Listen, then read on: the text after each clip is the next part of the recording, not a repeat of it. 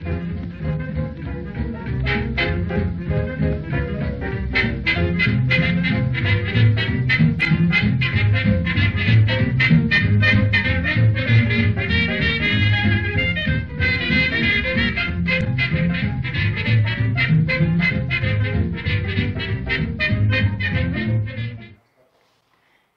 day, everyone. Mrs. Bankole, and we're having mathematics now. Today's topic is indices. But before we move ahead, you will see that the temperature of the sun to the earth is about 15 million Celsius. This is the earth. This is the earth, and you can see the sun. The distance, though it's on the cardboard, so it's very small, is 15 million Celsius. While that of stars, the stars you see above, the distance is 400 billion. Now, in mathematics, if you want to do the multiplication of these two numbers, you will find it very, very difficult to do because they are very big and powerful. As a result, we are going to introduce what we call indices. Indices talk about numbers in powers. Numbers in powers. Like this 15, million degree Celsius for the sun. For you to change it to indices, you count how many digits you are having. It's in two ways. 1, 2, 3, 4, 5, 6, 7, 8. You have 8 digits. You just take one from it. It will give you 7. So to change this one to indices, you have 1.5 times 10 raised to power 7 to indices. Another way of doing it is to say 1, 2, 3, 4, 5, 6, 7. You put your point there. So you have 1.5 times 10 raised to power 7. You see that the number has become smaller. So that of the stars as well, which is 400 billion. If you want to change it to indices, you just have 4 times 10 raised to power, count the digits you are having. You have 1, 2, 3, 4, 5, 6, 7, 8, 9, 10, 11, 12. Take 1 away from it, it will give you 11. Another way of doing it is to say 1, 2, 3, 4, 5, 6, 7, 8, 9, 10, 11. Put your points. So you have it in index form. As a result, these two values now, you can easily multiply them.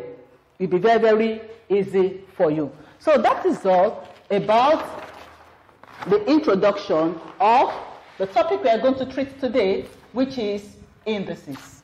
Now we have lots of indices. Lots of indices. We have 7 lots of indices, and they are very, very simple. The first one, when you have a raised to power m times a raised to power n, it will give you a raised to power m plus n. What have we done? The two index values, we're going to add them together. So far, the base are the same. Which means that in law of indices, if you are multiplying, you add the powers. Come to law 2. A raised to power m divided by a raised to power n. This one is talking about division. And when you are dividing in indices, you are going to subtract the powers. So you have m minus n. Then the third law states that a raised to power 0 is equal to 1, which means any value raised to power 0 must give you 1. It can be 1 million. Raised to power 0, it will still give you 1. But a is not equal to 0. Then come to the fourth rule. You have a raised to power minus n. Now, anywhere you see minus as your power, minus will change to 1 over. Have that one at the back of your mind. Anywhere you have minus as your power, minus as raised to power, it will change to 1 over. Then the rest value, which is a raised to power n. Then for the example 5, we have a into brackets, n, close the brackets, n.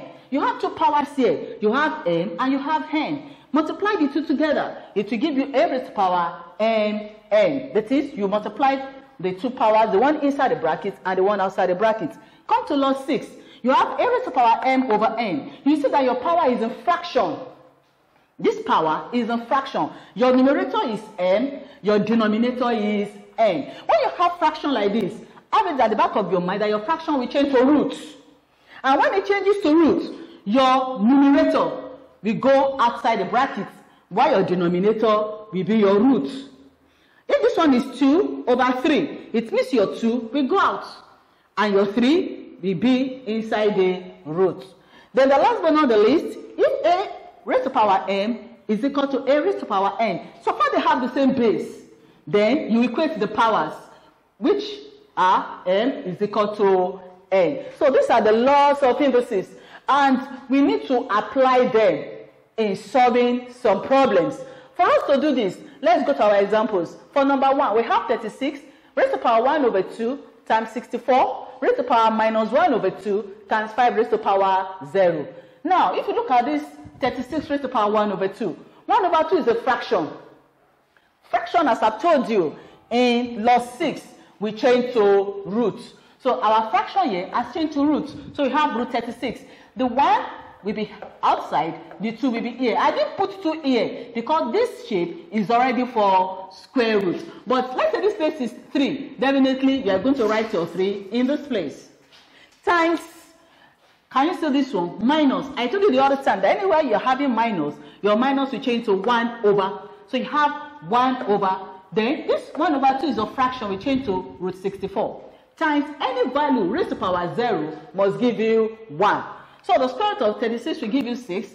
Square root of 64 will give you 8 times 1. Multiply the numerators together, you have 6. Divide it by 8. And look for the number that can divide 6 and 8. The number is 2. So 2 here, you have 3.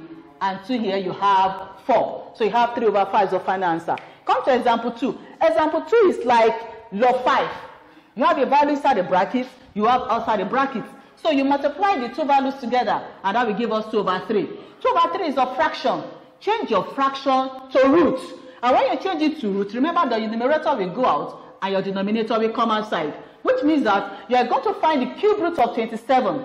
The number you are going to multiply twice, 3 times, that will give you 27. And that number is 3. So we have 3 times 3 times 3. It will give you 27. So that's why you're having 3 raised to power these 2. And 3 raised to power 2 means 3 times 3, which will give you 9. Okay? For example 3, we have simplified 0.027 raised to power minus 1 over 2. And at the back of your mind that this minus will change to 1 over. And 1 over 3 will change to root because it's a fraction. And when it changes to root, I told you the numerator will go out, denominator, which is 3, will come here. You now think of two numbers.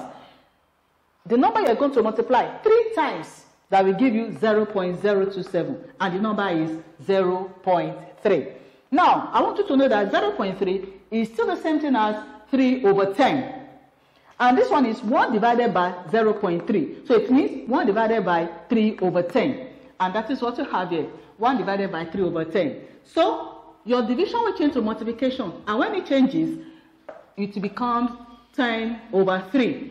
You multiply, that's 10 over 3. Divide it, you have 3 whole number, 1 over 3. For example 4, we have if 9 raised to power 2x plus 1 is equal to 81 raised to power x minus 2 over 3 raised to power x, find x. The first thing to do here is to cross multiply. We are cross multiplying because we have is equal to.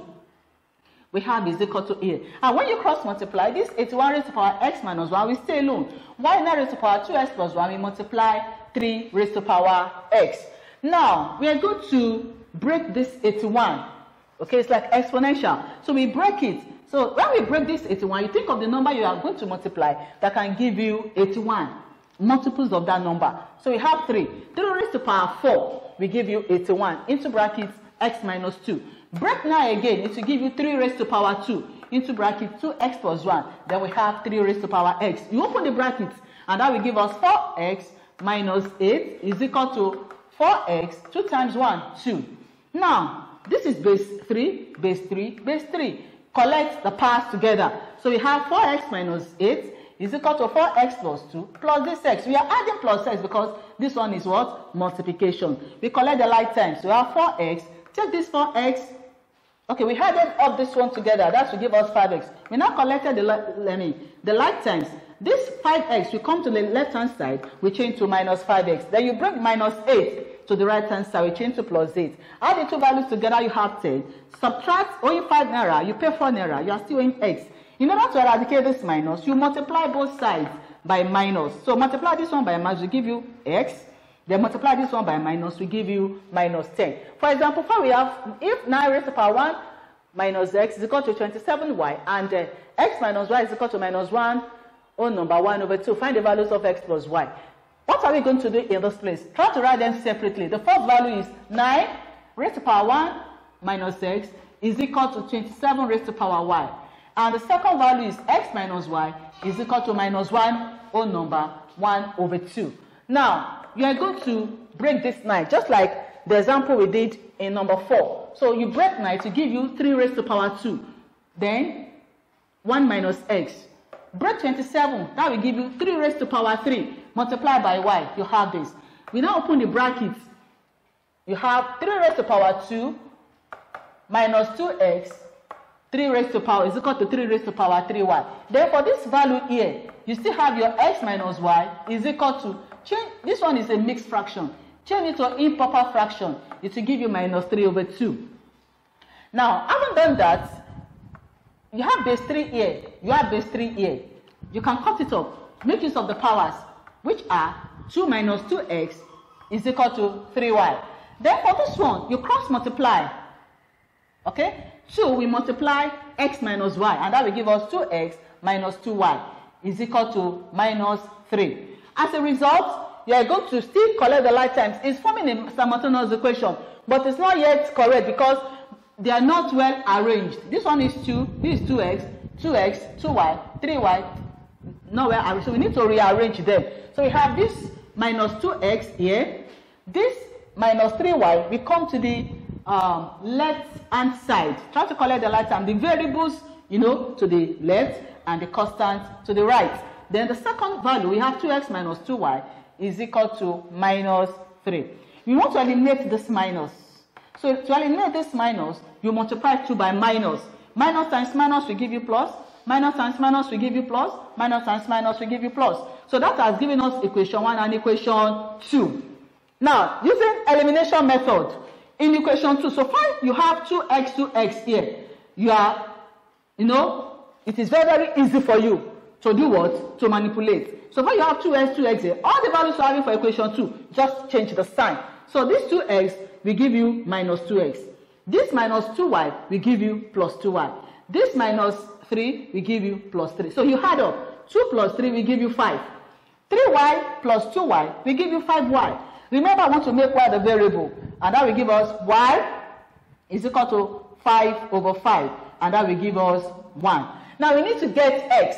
For us to get x, you go back to your equation 1 or equation 2, anyone you like. Let's say equation 1. You say from equation 1.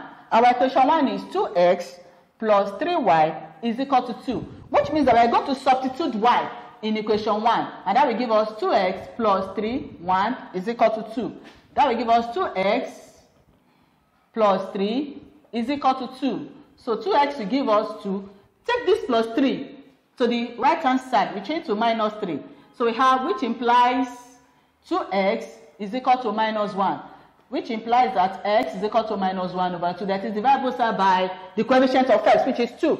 So our x is minus 1 over 2. But the question says we should have x plus y. So for x plus y, our x minus 1 over 2 plus our y 1. We can find the LCM, which is 2. So 2 will go into 1. Multiply by this, we have minus 1 plus 1 here will give us 2 times this.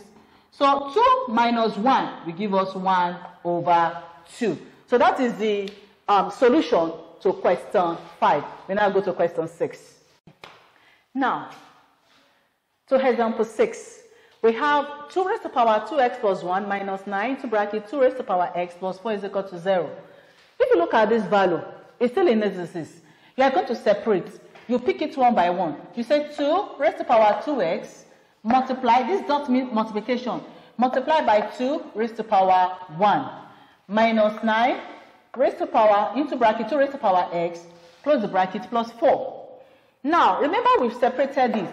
If you try to remove these dots to multiply together, you're still going to give you 2 raised to power 2x plus 1. At this junction, we are going to represent 2 raised to power x, with letter P. If you like, you can use letter M or letter N, any letter that you want. Okay? So anywhere you see 2 raised to power x, all you just need to do is to put P. And this one is 2 raised to power 2x. Remember, we said 2 raised to power x. Let's try to cover this one. You have your 2 raised to power x, which is P. But because of this square, you have P squared. Dot 2 raised to power 1 will give you 2. Minus 9. 2 raised to power x will give you P. That's our representation here, right?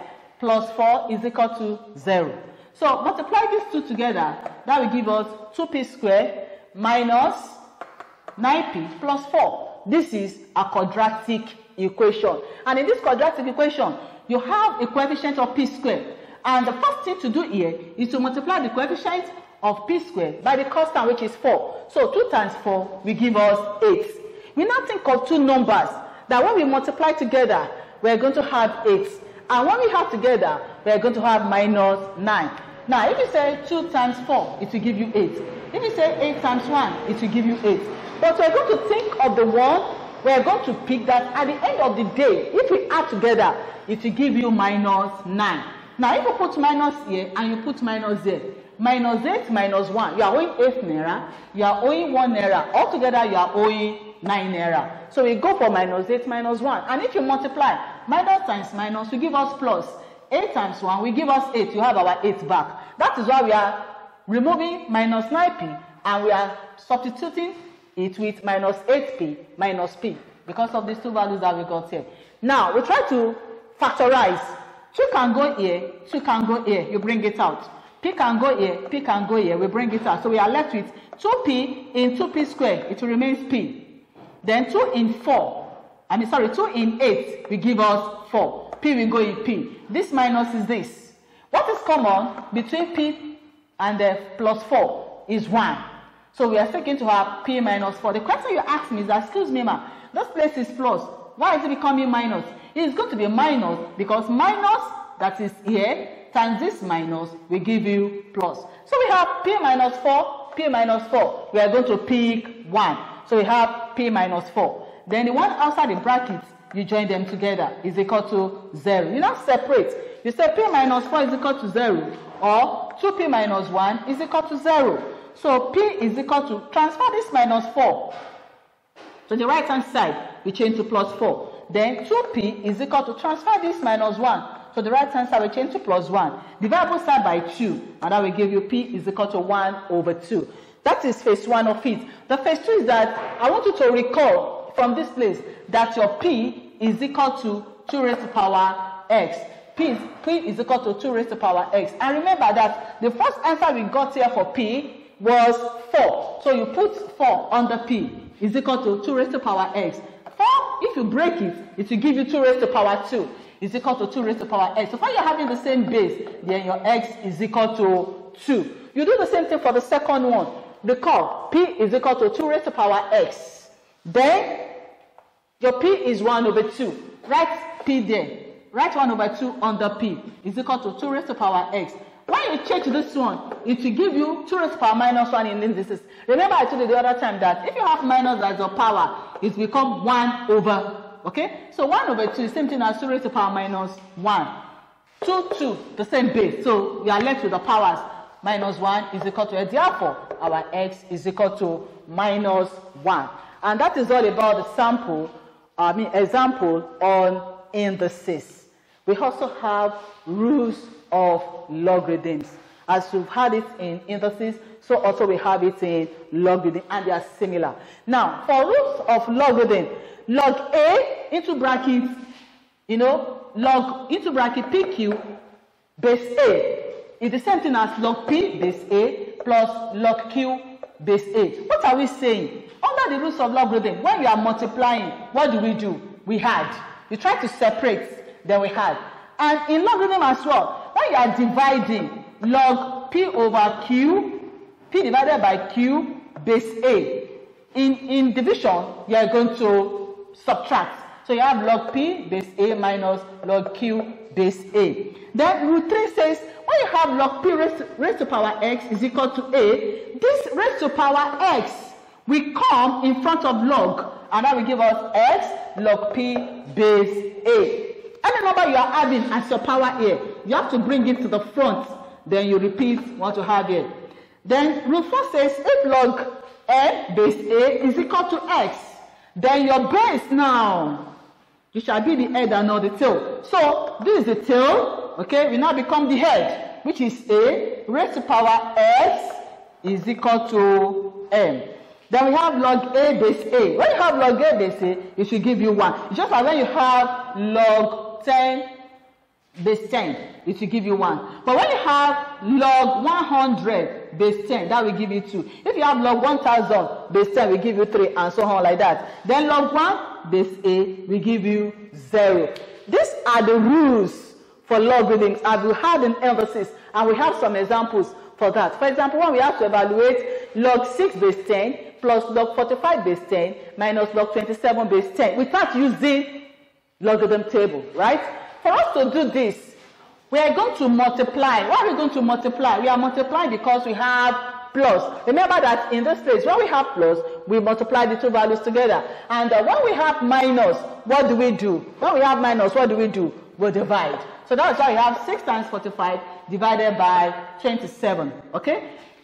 You now look for the value that can cut 45 and 27, which is 9. 9 here will give you 5. 9 here will give you 3. 6 times 5 will give you 30, divided by 3, and that will give us 10. And remember what I said the other time. Log 10 base 10 will give you 1. For example, 2, we have to simplify log root 27 over log 81. Try to break this 27. It will give you log 3 raised to power 3.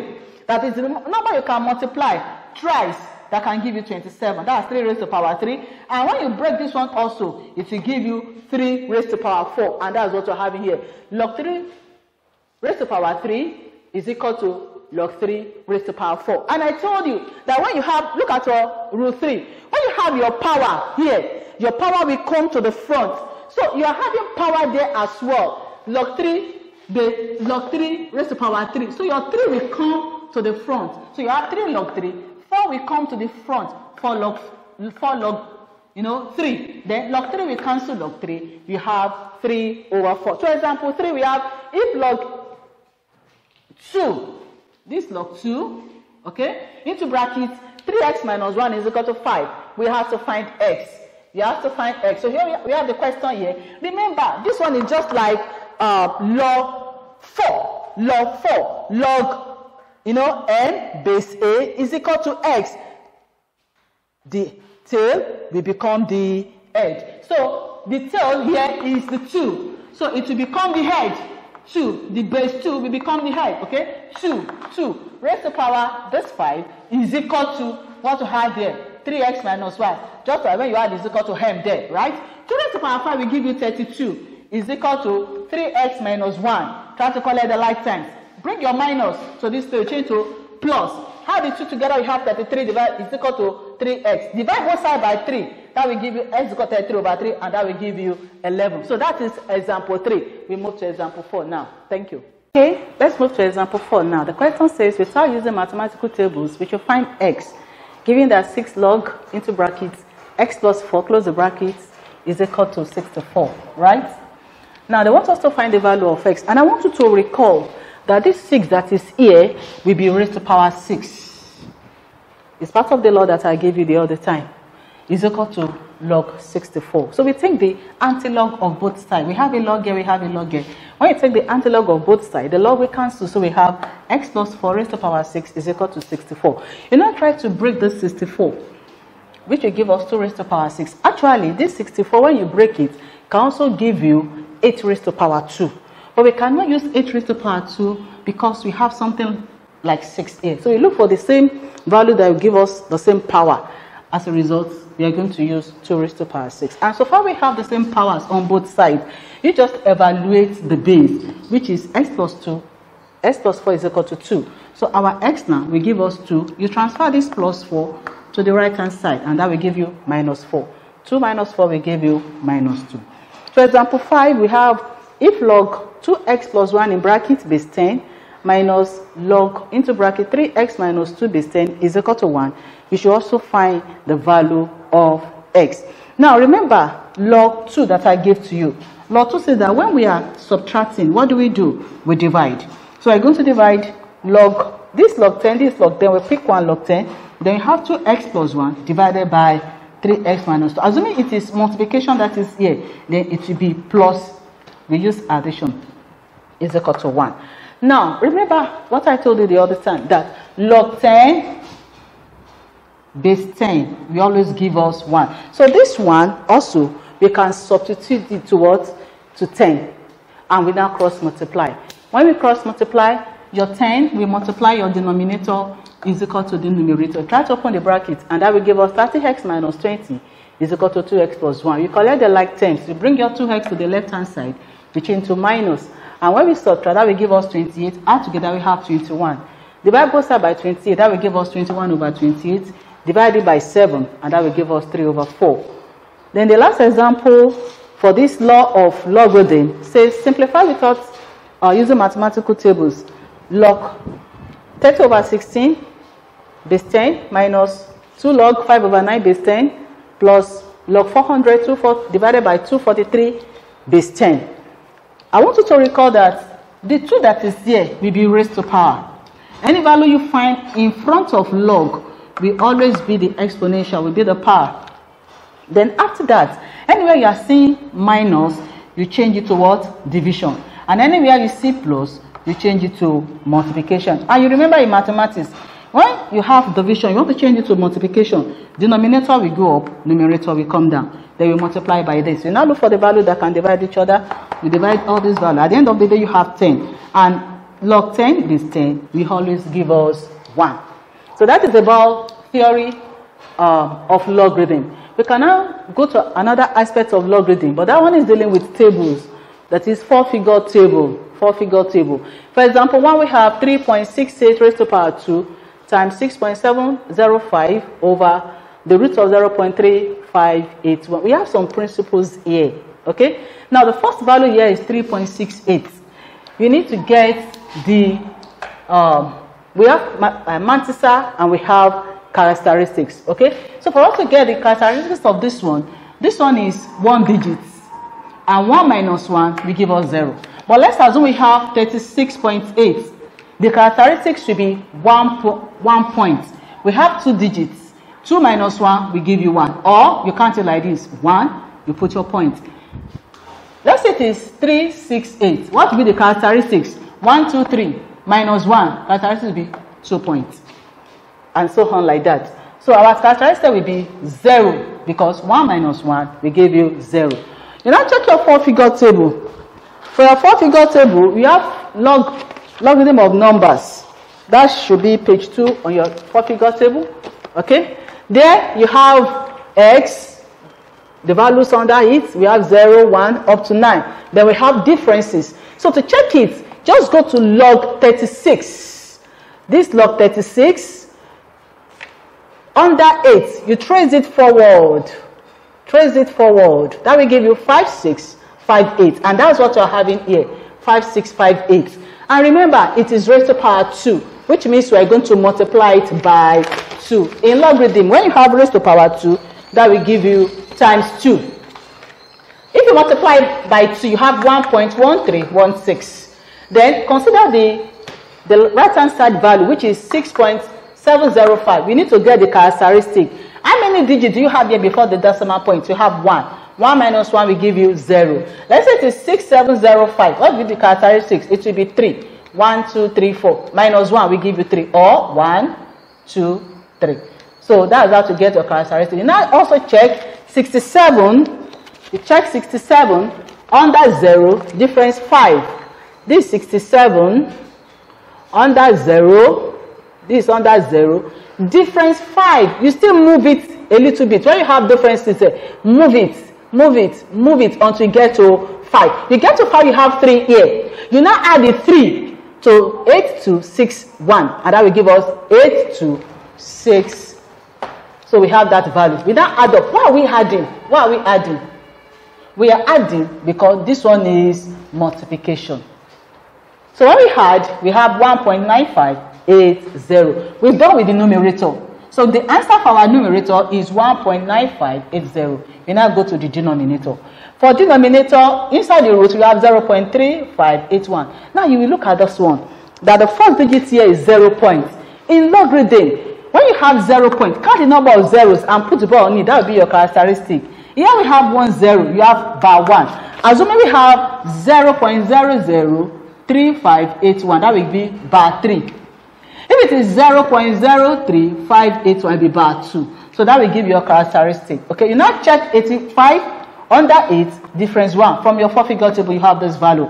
Now, this root, we call it square root. It means we are going to divide by 2. Assuming it's 4th root, it means we are going to divide it by 4. Now, how do you divide by 2? 2 cannot go in by 1. You are not going to look for the smallest number. You will add to this bar 1 and 2 will go there straight. The number you can add to this bar 1 and 2 will divide, and that value is 1. So when you put 1 here, you assume that this bar 1 will become what? Bar 2. Plus that 1 again, 1.5540. Now, as we have bar 3.5540 divided by 2.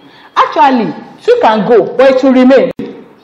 And 2 will just go there straight. And that number again is 1. When you put the 1 there, you have bar 4. So 2 can go in bar 4 straight. Then plus that 1 again, 0.5540. So when we divide 2 in bar 2, that will give us bar 1. 2 in 15. Don't say 2 in 1. No, 2 in 15 straight. You have 7. Remainder 1. In 15 again, 7. Remainder 1 in 14, 7. Okay? So the answer for our denominator is bar 1.770. Now, for our numerator and our denominator, we have division. And when we are dividing, what do? We subtract. So when you subtract, you have 0. Those will give us 1. Those will give us 5. 5 minus 7 is not possible. So we take 1 from this place. We give you 15. 7 from 15 will give you 8. This one remains what? 8. 7 from 8 will give you 1. Now listen. This one is 1. Minus 1. So we have 1 plus 1, and that will give us 2. That's not our final answer.